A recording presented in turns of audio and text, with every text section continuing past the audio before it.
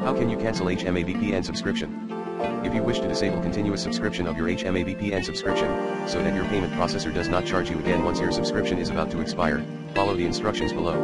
Note: for all iOS in-app and Google Play Store purchased subscriptions, please note that HMA VPN subscription plans purchased through the app on your iOS or Android device can be managed only within your Apple/Google account.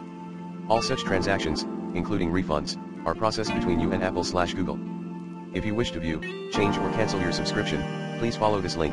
Cancel or change a subscription on Google Play. Apple's App Store policy stipulates everything related to payments processed via iTunes can only be addressed by Apple support as our authorized partner seller.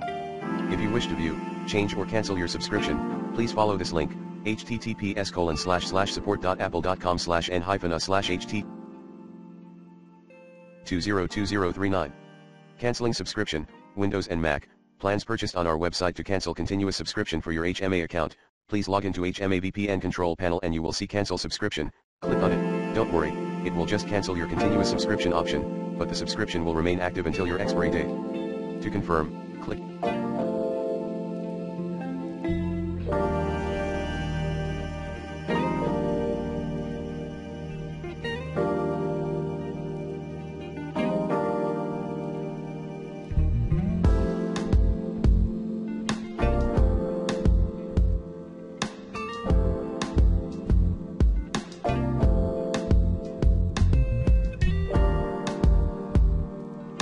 Yes, cancel. After you have confirmed, you'll see a notification on when your license will expire. It will take a couple of moments to process your request. To be sure that you've successfully canceled your continuous subscription option, make sure it says off. It may take several minutes for the request to be processed.